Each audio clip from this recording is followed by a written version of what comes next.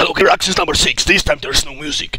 And there are no 5 actions, there's 10 actions. No, fuck. There's plenty of actions, I don't even know how much of them. So, guys, enjoy the fucking Gears of War 4 actions. We start off on a checkout. It's called long shot, leg shot. The guy's going around trying to hide, and his leg shot is being shot by the long shot, and he's dead. Wasn't that action glorious? Again, the same player on the same map.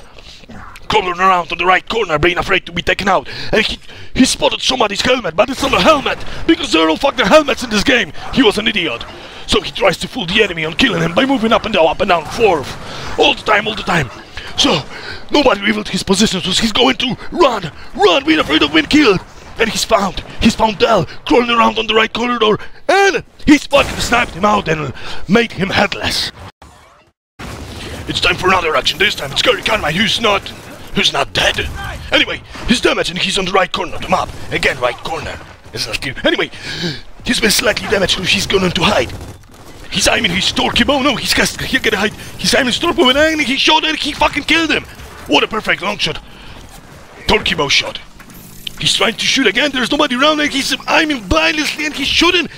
And he's taking someone out from such a huge range. Anyway, it's time for Rayden and A4TH Snake, who's delivered the best actions we had last week. Do you remember, guys? Him using long shot. If you don't, watch the actions. Anyway, he's picked up Ember. And immediately after picking an Ember, he shot somebody into the head. What an action, glorious action. Anyway, it's time for Rayden, good Rayden, who's my brother, but don't tell it to anybody because he's a fucking noob. Anyway, he's managed to get his perfect fucking kill. What an action, what a glorious and super action. Alright, he's not such a noob as I expected.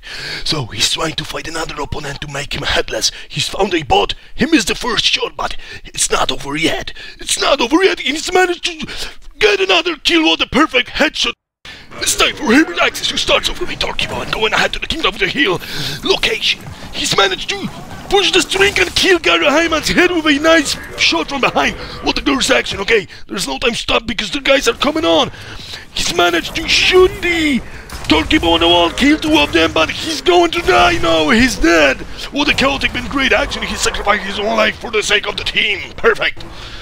Alright guys, it's time for another set of actions. This time I'm not gonna speak any longer because I'm losing my voice, so I'll just turn on the music the usual style. I hope you guys enjoyed it and thank you for watching.